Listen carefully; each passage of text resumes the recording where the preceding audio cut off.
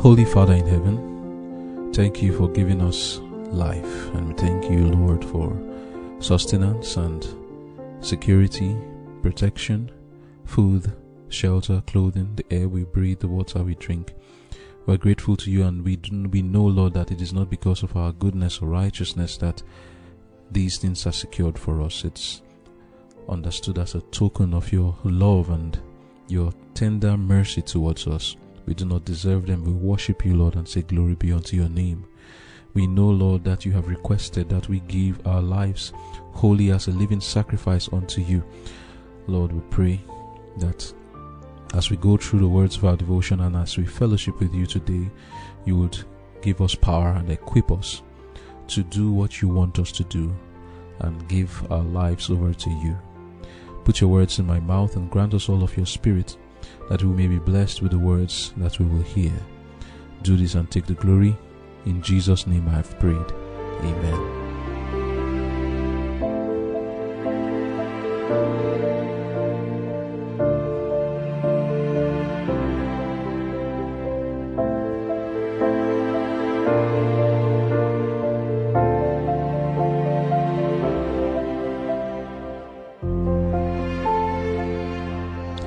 Conflict and Courage, October 27. The fragrance lingers.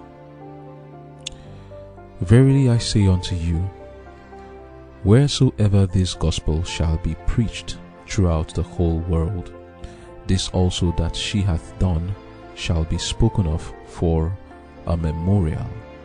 Mark chapter 14 verse 9. The fragrant gift which Mary had thought to lavish upon the dead body of the Saviour, she poured upon his living form. At the burial, its sweetness could only have pervaded a tomb.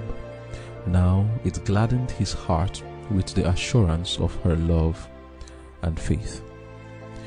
Joseph of Arimathea and Nicodemus offered not their gift of love to Jesus in his life.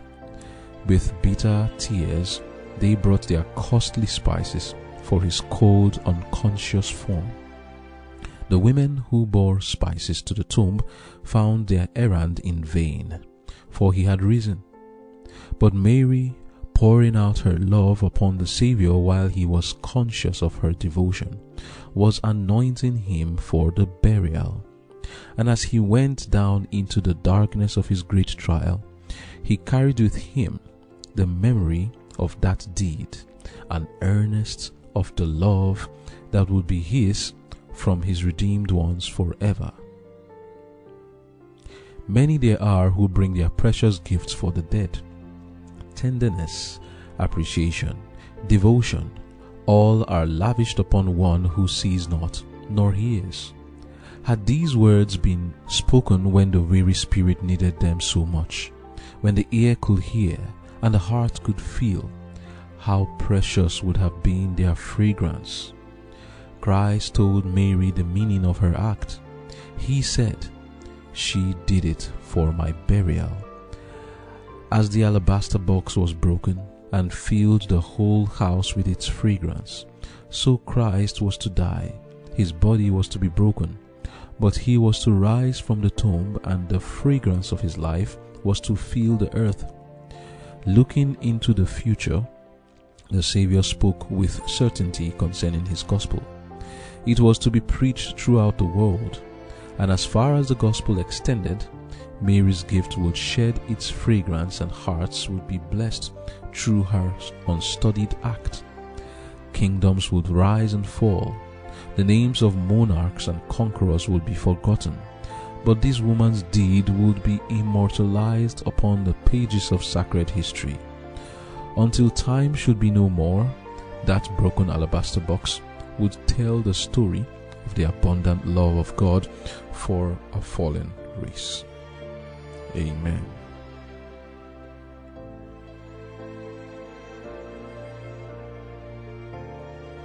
The title of our devotion for today is The Fragrance Lingers. The fragrance being referred to here is the one that came from the alabaster box of Mary. Do you perceive it?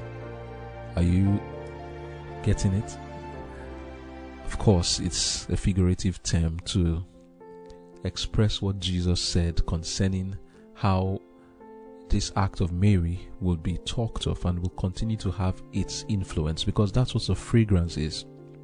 When there is a fragrance in a place, you do not necessarily see the color of the thing bringing the fragrance. It's gaseous, like a perfume, but then we perceive it.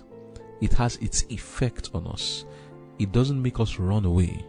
Have you passed by a place where there is a waste? Maybe it could be human dung, or a place where food or waste from the kitchen is dumped, and what effect does it have on you? You run away from it. But then there's a difference when there's a good fragrance. You are drawn towards it. It has a good effect on you, and it can put a smile on your face. It can make you feel good. But when there's a terrible fragrance, your face changes. It squeezes your nose. Immediately it has an effect on your face. Your mouth drops. There's a frown, and you put your hands on your nose, and your legs begin to walk faster. If you are driving, you want to move quickly away from that place. Some people stop breathing just because of a terrible fragrance. So when we talk about the fragrance lingering today, we are referring to the effect of the life of Mary, and the effect of the act of Mary in breaking that alabaster box on Jesus, and much more the effect of Jesus' life upon us. That alabaster box represented Jesus. Let me just read now from the book of Mark chapter 14 to just put in perspective the story we are talking about.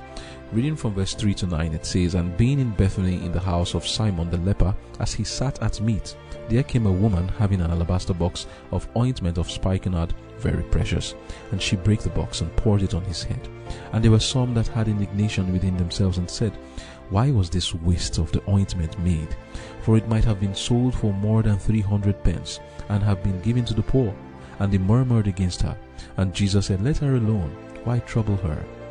She had wrought a good work for me. For you have the poor with you always, and wheresoever you will, you may do them good.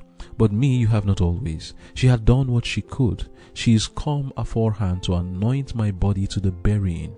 Verily I say unto you, wherever this gospel shall be preached throughout the whole world, this also that she hath done shall be spoken of for a memorial of her. Amen." Now, the words of Jesus here is very key. He said that this thing that Mary did will be spoken of, not for a memorial of himself, but for a memorial of Mary. How about you? Have you broken an alabaster box that will make it to be that there will be a memorial of you because of the great sacrifice you made for God and the great love that prompted that sacrifice? You know, sacrifices are not measured by God based on how much was spent on it, but how much love actuated it, how much love prompted and motivated it. What Mary did here reminds me of the saying, people never get their flowers while they can still smell them. You never know what you have until you lose it. The thing that we read in Devotion, Conflict and Courage, page 306, paragraph 3 says, "Many there are who bring their precious gifts for the dead. Tenderness, appreciation, devotion, all are lavished upon one who sees not nor hears." Had these words been spoken when the weary spirit needed them so much, when the ear could hear and the heart could feel, how precious would have been their fragrance. End of quote. You know, some of us are ashamed and afraid to show people that we love them, because it looks as if you are defeated. That's what it looks like. But is that really the case?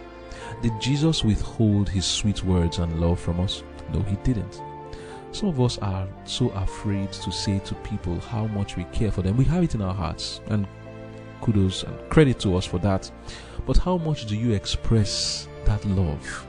How much do you show your appreciation for people? Do you love to be appreciated? Is it right to be appreciated? Of course it is. When Jesus healed the 10 lepers and only one of them came back to show his appreciation, Jesus had to ask, "What of the other 9? Have they not come back?" And he said, "No." What do we learn from there? Jesus shows us that it is right, if you are a child of God, to be thankful and appreciative towards your fellow humans who have done things for you. Whether you love to receive appreciation or not is not the issue here, but we should be able to give it. Mary gave her appreciation to Jesus while he lived, not when he died. A contrast to that is given to us in the life of Nicodemus and Joseph of Arimathea. They loved Jesus, but they refused to express it. They loved Jesus, I'll say that in a different way. They loved Jesus, but they did not express it while he lived. Jesus went to his grave with the knowledge that Mary loved him, not after he had died, and then you start to speak all those flowery words on him. The fragrance still lingers today of the act that Mary did, and you can have either a good influence on people or on the world in general, or a bad one. Mary's oil, the spikenard that she broke, that alabaster box, the influence that it has on people today is that we realize that we are to show our love for Jesus even though it will cost us much to do so, and that fragrance is still lingering, and we ought to be an influence for good in the life of all those around us. Talking about how we are to show our love and express it in words to people around us, we are told in the book of Proverbs chapter 25 verse 11, a word fitly spoken is like apples of gold in pictures of silver. We should learn to show love to those around us while we live and not withhold it. And this word love can be shown in the words fitly spoken. Proverbs 15 verse 23 says, a man hath joy by the answer of his mouth, and the word spoken in due season, how good is it? Another version says, what a joy it is to find just the right word for the right occasion. Words have power, and we are to be liberal with our kind words and cheerful smiles. Many of us are liberal with criticism, but very stingy with our kind words, and will only speak kind words when the person who is spoken of is dead. Of what benefit is it to the person when he is dead? We have our parents and friends and loved ones, but we will not be kind to them till the day they die. But this act of Mary and Jesus' response to it shows us just how heaven views the case. Reading from our High Calling, page 238, paragraph 2 and 3, we are told, kind words, pleasant looks, a cheerful countenance throw a charm around a Christian that makes his influence, that's a fragrance now, almost irresistible. This is a way to gain respect and extend the sphere of usefulness, which costs but little. It is the religion of Christ in the heart that causes the words issuing therefrom to be gentle and the demeanor condescending, even to those in the humblest walks of life. A blustering, fault-finding, overbearing man is not a Christian, for to be a Christian is to be Christ-like. He who drinks in the Spirit of Christ will let it flow forth in kind words and be expressed in courteous deportment.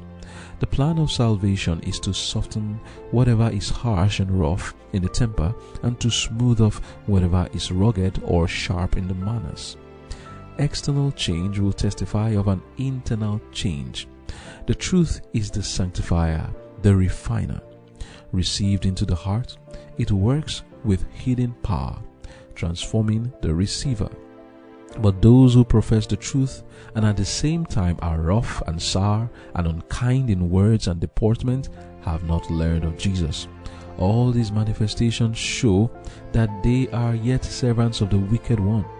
No man can be a Christian without having the Spirit of Christ, manifesting meekness, gentleness, and refinement of manners. End of quote. Amen. But then I just need to give a caution not to speak loose words that arouse feelings in the opposite sex, for example. How many men tell their fellow men, and how many women tell their fellow women kind things? How many give cheerful looks to the same sex? As I'm saying, sometimes we'll say, kind words, but we reserve our kind words for only the opposite sex. Is that what we're referring to here? How many times, think of your life, you see that sometimes men are very cold towards themselves. I'm not saying all the time. And same thing with women to women.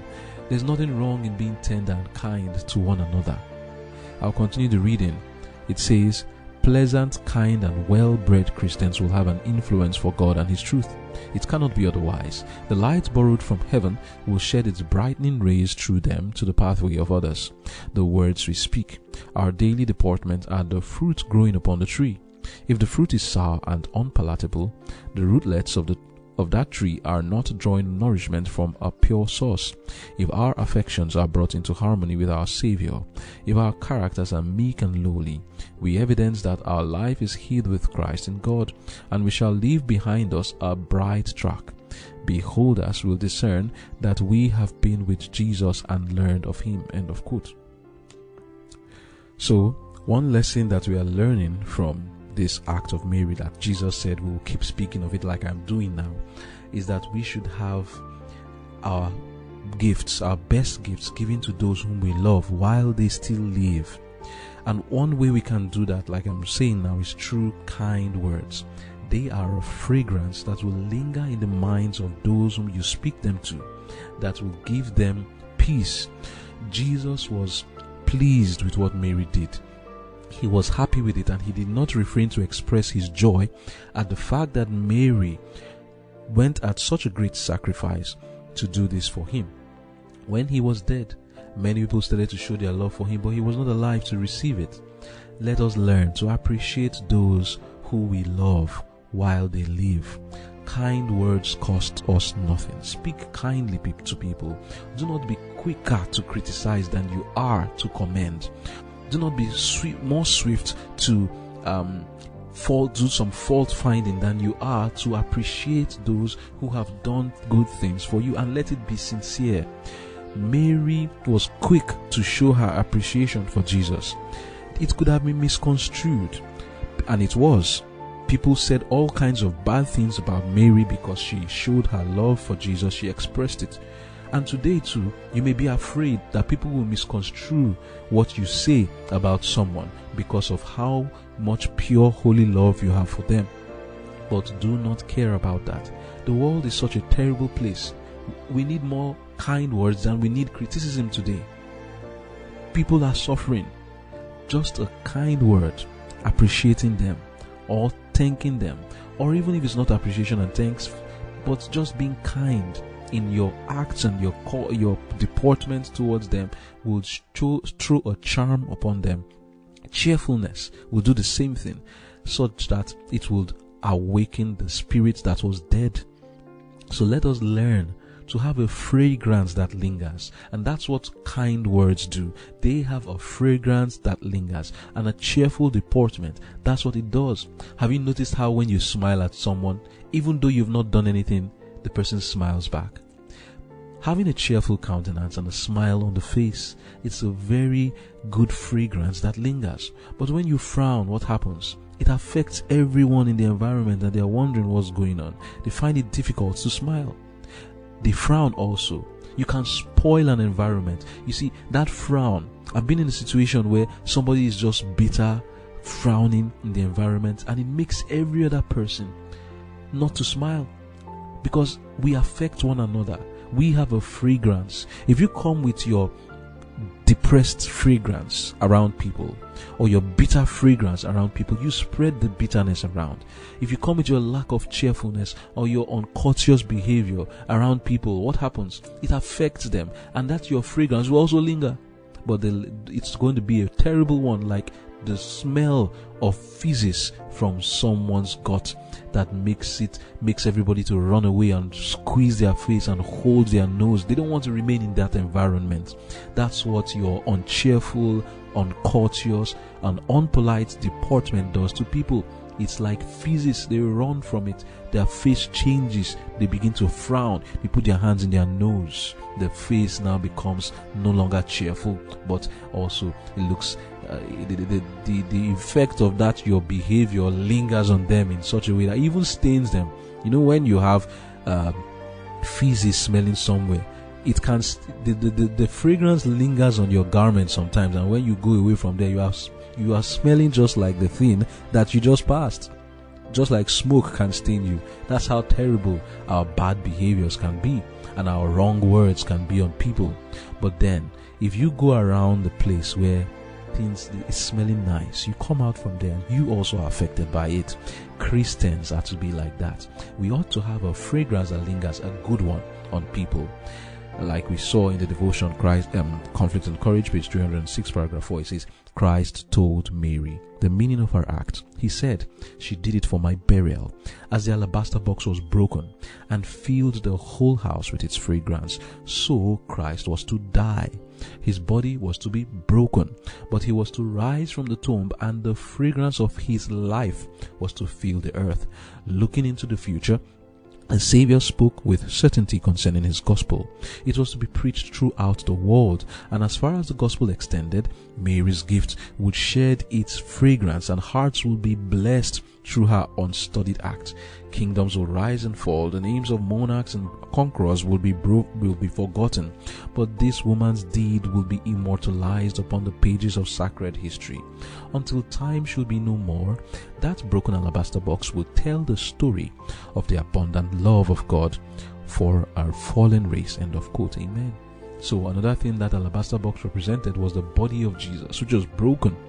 And not until it broke was it able to give its fragrance to the world. Look at that bottle of perfume around you, or maybe a body spray. It is, if you break it on the floor, what happens? Its fragrance spreads all over. What does this breaking represent? It represents the death of Jesus on the cross. And for us too, we all have our own fragrance, just like Mary's fragrance, not necessarily in the bottle, but in her actions, is spreading to us today. And not just Mary. Every single character in the Bible that you see was an influence for good. They also have a fragrance that lingers till today. How about you? Will you have a fragrance that lingers? If you do, what kind of fragrance will that be? Would it be like the fragrance of Mary, of Jesus, of Moses, of Daniel? Or would it be like the fragrance of Cain, or like that of Satan? It is our choice to make. The acts of love we do for Jesus today will not go unnoticed. That is what Jesus was trying to say about Mary. This act she has done, it's not going to go without taking note of it. People are going to talk about it. And so Jesus is telling you, the acts of love that you do for him out of your sincere heart, it will not go unnoticed. The act of Mary here does not mean that this is the greatest act of love ever done to Jesus, but Jesus singled it out to show us that he is not indifferent or careless towards the expression of love we show to him today. He accepts it as much as he accepted the gift of Mary. Reading from Christ Triumphant, page 267, paragraph 4, we are told, we shall pass through this world but once. Any good that we can do, we should do earnestly, untiringly, in the spirit that Christ brought into his work. How can students who are greatly in need of help be encouraged to press on in the right way? Only by treating them with the love that Christ revealed. You may say, we should treat them as they deserve. What if Christ treated us thus? He, the sinless one, was treated as we deserve, that we, fallen and sinful, might be treated as he deserved. Teachers, treat your unpromising students as you think they richly deserve, and you will cut them off from hope and spoil your influence. Will this pay? No, 100 times no. Bind the one who needs your help close to a loving, sympathizing heart, and you will save a soul from death and hide a multitude of sins. End of quote. Amen. Why have I gone through this reading? Because you may be thinking, but some people do not deserve this fragrance of love and kind words. Yes, treat people as they deserve. And what will be the result of it? You will cut them off from hope and spoil your influence. You spoil your fragrance. Will this pay? Like we read, no. 100 times no. So if you are waiting for people to deserve kind words and your courtesy and politeness before you give it to them, you will never help them that way. Give even if they don't deserve it, just like Jesus did to us. Did you deserve the kindness that Jesus showed to you on the cross? Did I deserve it? I didn't deserve it. I don't even till now. But yet he did it nonetheless. That is our example. Jesus received the fragrance of Mary's love, and he deserved it very well. Mary received the fragrance of Jesus' love, but she knew she did not deserve it. And you and I know that we don't deserve it. But yet it should call forth greater appreciation towards Jesus. But how? How do we appreciate Jesus? Like we showed in our devotion yesterday. We loved him because he first loved us. This is how he showed his love for us, that he laid down his life for us. And we ought to lay down our lives for who? For him? For the brethren. Love for Jesus is shown in love for humanity. That's how we show our love for Jesus. Let the fragrance of our lives go forth to those who don't deserve it. Speak those kind words. Tell people how much you love them and appreciate the good things about them, not just the things about them that are not good. Many of us are very quick to talk about what we don't like in people's lives. Or when was the last time you told people, you know why I like you? Because of this and this and this. You usually do this and that. And even if you don't have something to say about how much you like them, you can still be kind to them in the way you treat them and the way you do things for them. Whether it is people who are close to you or strangers. May the Lord give us the grace to have a fragrance that will linger in this world, both in ministry for our Lord Jesus Christ and also in helping fallen man. Not just to lead them to Christ, but just by our character, having a beautiful, courteous, meek, loving character, the fruits of the Spirit being revealed in everything we do, that we may show forth the praises of God who has brought us out of darkness into his marvelous light. Husbands, wives, you remember, maybe you have become cold towards one another. You are no longer as loving as you were before. Some of us are thinking, my husband doesn't deserve to be told the kind things, or my wife doesn't deserve to be told kind things. You have become cold. Iniquity has abounded and the love has gone cold. Children to parents. Maybe you feel, I need to be uptight. Let me not show that I really love my parents. And then friends to one another. Many of us, especially like I said, to same sex. Because there's a danger, of course, with the opposite sex. But in the case of Jesus and Mary, there was of opposite sex. Until today, people are accusing them. People are saying, oh, Mary and Jesus, maybe they had an affair. Oh my, just leave that. If there is the genuine love, we are learning now, Jesus did not rebuke Mary. And if there is that genuine holy love, it can be expressed. And as far as it is holy and genuine, it will not lead to any evil. Jesus accepted the love of Mary. But of course, if you are doing it wrongfully, time will tell. Because you realize Mary was not angry with Jesus that Jesus did not marry her or something like that. She didn't have such disappointments. And if your love for anyone is genuine, it will show. Because when you hear good news about them, you will be happy. You will not be selfish towards the person. There's selfish love, the one that is done. You are giving gifts. Mary did not break the alabaster box because she wanted Jesus to marry him. She did it out of a pure, holy love. That was what it was done for. And if you have that love for your sister, your fellow sister, or your fellow brother, it is safe to do it and to show that love for one another. But let the world be filled with love like it was for Jesus. He filled this earth with the love of his character and his acts towards everyone. And we also should learn to fill the earth with love.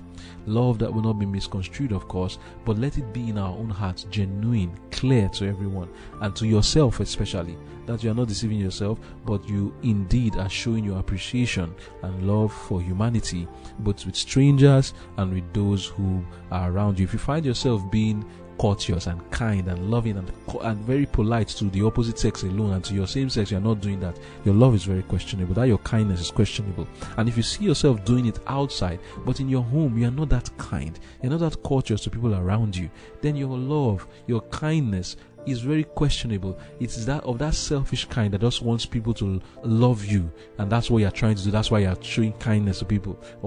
But when you go to your home, because you have become too familiar with your family members, you're not as kind to them as you are to people outside the home. That's not what God wants for us. He wants it to be a fragrance. When you break a perfume here, does it select the people that it is influencing? Everyone around gets a bit of it. We all perceive it, except of course somebody has a problem with their ability to perceive, to smell, except that. But you see that the perfume is not selective. That's how you also shouldn't be selective in who you are showing your love to. Was Jesus selective? He died for the whole world. So also we shouldn't be selective. We are to show the love to everyone, not only those who deserve it, but even to those who do not deserve it. Let us contemplate in our minds, what are the ways we can do this today? Is there someone, your parents, who you know that if this person dies now, you are going to write very beautiful eulogy for the person? Why don't you do it now?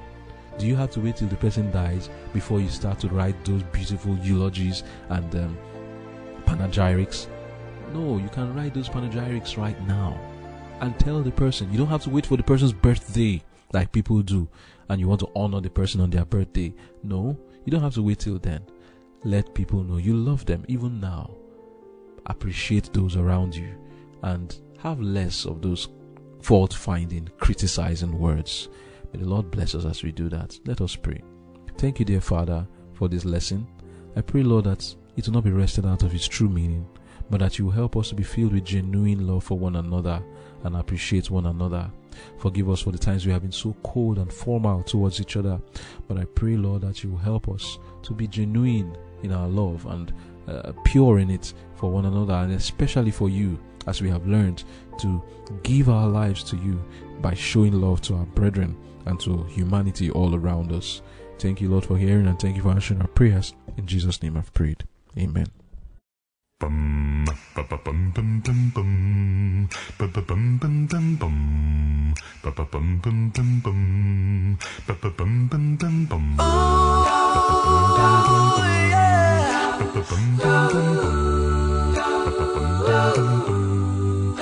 Once there was love, long ago, sweet innocence, long ago. Please tell me, where did it go? Out of our hearts, out of the world. When someone came in the night, came to lead me to the light. Turn us around, make us right. Bring love to our hearts, love to the world. Let there be peace around the world. Let there be joy around the world. Let there be hope around the world. Let there be love around the world. Let there be love. Hey, come on, go sing it to me. I think of the world needs now. Truly is love, God's love. We need to change somehow. Changing our hearts, changing our world. I know our God, He can do. His love is strong, His word is true. We need to take the good news into our hearts, into our world. Let there be peace around the world. Let there be joy around the world. Let there be hope around the world. Let there be love around the world.